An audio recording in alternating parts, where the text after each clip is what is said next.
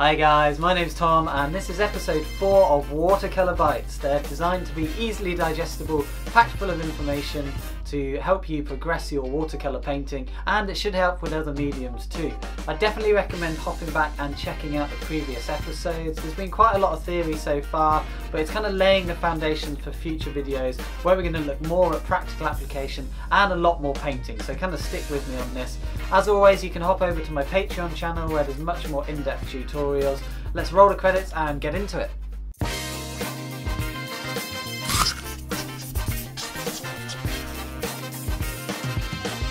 Okay, so we've already seen in the last video the benefit of using very simple tones to not only analyse our subject but also in practical application in an artwork.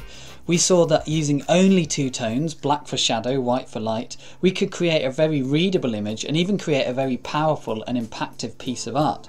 However, if we want to start creating artworks with more form or 3D-ness and a sense of space and depth and just general more subtlety, we do need to start looking at using more tones in the analysis, interpretation and application. So in order to keep it simple and slowly build up to more tones, let's just introduce one extra tone, which we will call a generic mid-tone. This is neither dark nor light, it's somewhere in the middle, which will be represented by grey. We will soon be going deeper into different values, what they are and why they occur. But as I keep saying, just for now we're going to keep it simple as a way of conceptualizing what we're looking at. So the first thing to note is that this new value looks like a shadow or a darker tone in the light white area. But put this exact same tone value in the currently black shadow area and it's lighter than its surroundings. Yeah, that's pretty obvious, you might be thinking, but what this is a great example of is tone being relative to what's around it. Even the seemingly absolute tonal values of black and white can only appear to be dark or light if they have other values around them to relate to. Once we get into the mid-tones, this becomes even more apparent. And there are all sorts of wonderful optical illusions that revolve around this. So this phenomena, if that's the right word, is known as simultaneous contrast, and it applies to colour too. We'll get to that, but basically it's that our perception of a tonal value, in this case, is completely dependent on what other tonal values are around it. So there's loads of other examples on the net if you want to check them out, and we'll take a closer look at those at some point. But the useful bottom line is that if you take a colour and put it in one area, it may read as a darker tone. Take that exact same colour and put it in a different, darker area and it will read as a lighter tone.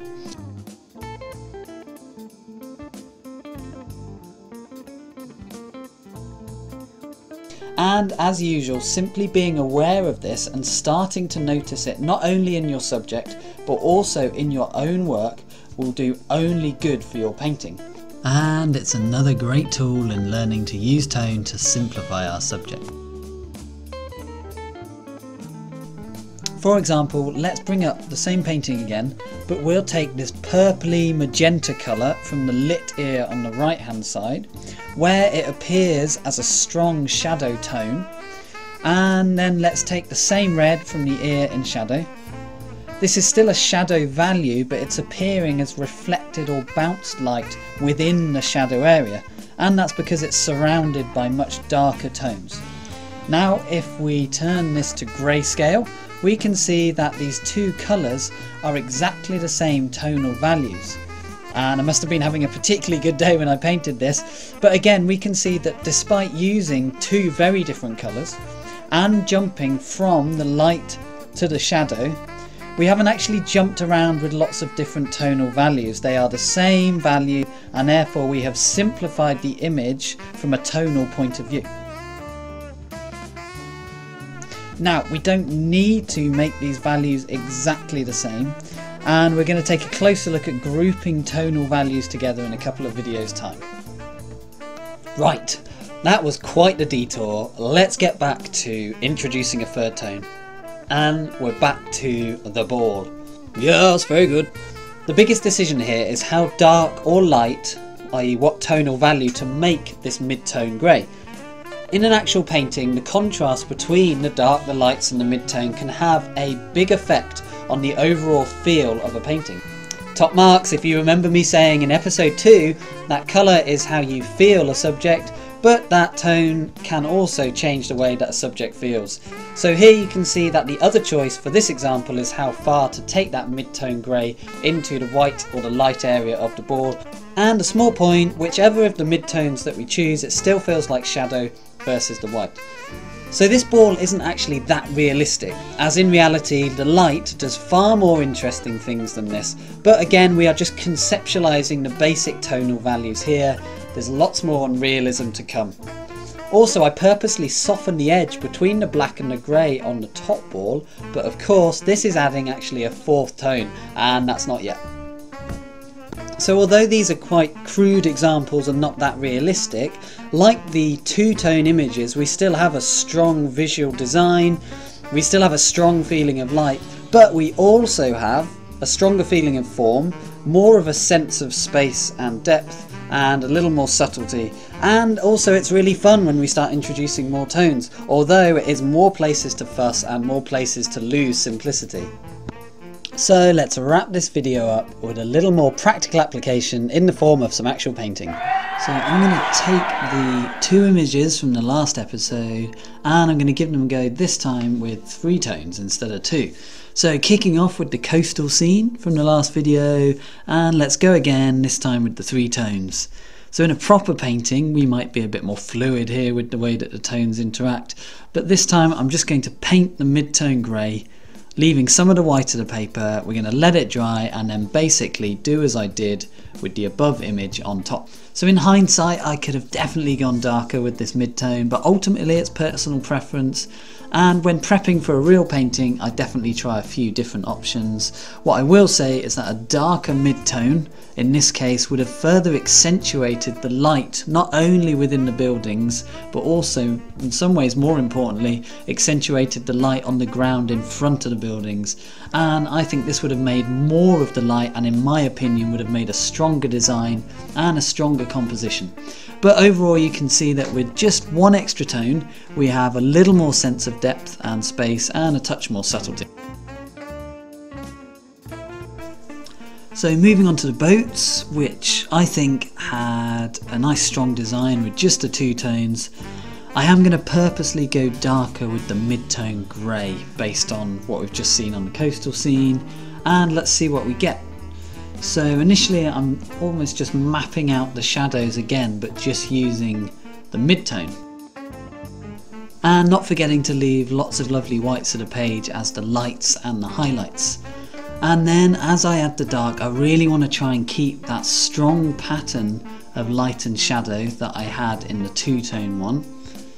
But what we see is that this mid-tone really gives that added sense of form or 3D-ness to things. It definitely gives an added sense of subtlety, and it definitely gives a better sense of depth and space. Yet we still have that strong sense of light and shadow that I was so determined to catch, that I've taken from the 2-tone one. I just want to quickly round this one up by analysing the boats more closely for a moment. The first point is that this area here doesn't quite work, it needs resolving. It's not a major deal, but if I was prepping for a larger painting, this is what these little value studies can be really great for. That is highlighting potential problems that need to be solved. And yes, a lot of painting is actually problem solving. And secondly, check out the way that this single mid-tone that we've used and how it changes its job in different areas, which is exactly what we looked at earlier in the video. Okay, so yes, I've kind of drifted into using 4 tones in the odd place just due to the fluid nature of watercolour, but it's this bit here that is most interesting to me. Look how this added 3rd tone, the mid-tone grey, when in this shadow area here, it acts as a lighter value representing the white of the boat but in shadow. Yet we take that exact same value and we put it on the light side of the boat, and it represents the much darker segments of the boat when they're hit by direct light. It's only a small thing, but it is a really important one, and it shows not only the power of tonal values in creating an image, but also how well they can be used to simplify our subject whilst we're painting. Which for us makes many things a lot easier, and it certainly makes for a better painting. So that's it guys, I hope you enjoyed it, I hope you got something out of it. If so, please do feel free to share it with others you think might, and until next time, happy creating, happy living, and I shall see you soon.